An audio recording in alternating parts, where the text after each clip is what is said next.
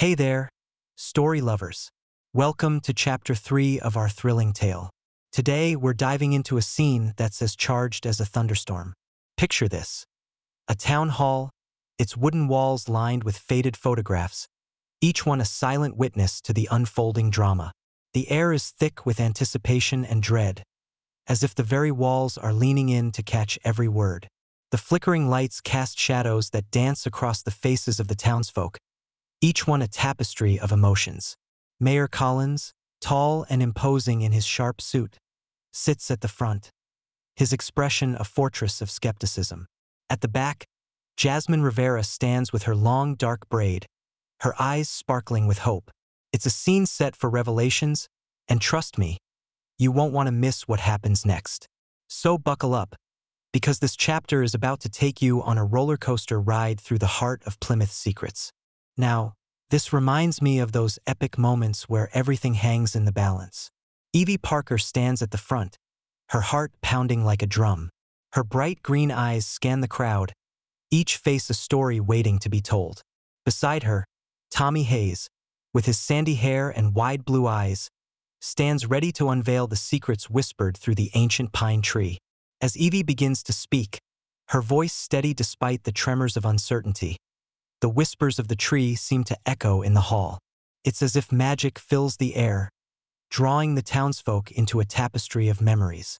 Suddenly, holographic memories shimmer into existence. A young couple dancing under the stars, laughter ringing out like music.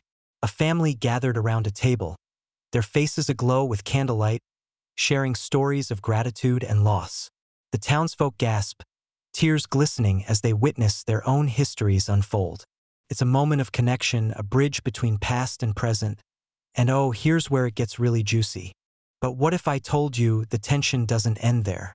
The room erupts into a cacophony of voices, some filled with anger, others with sorrow. Mayor Collins rises, his imposing figure casting a long shadow.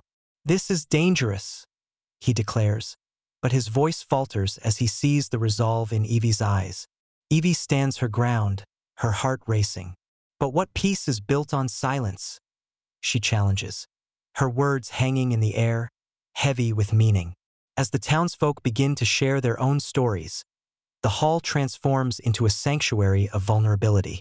Tears flow freely, laughter mingles with sorrow, and the whispers of the tree become a chorus of healing.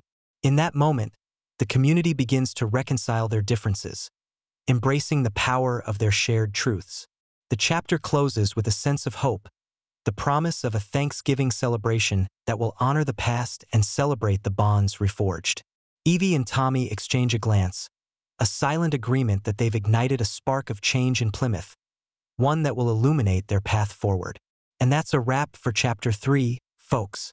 Don't forget to subscribe to Storyteller for more adventures.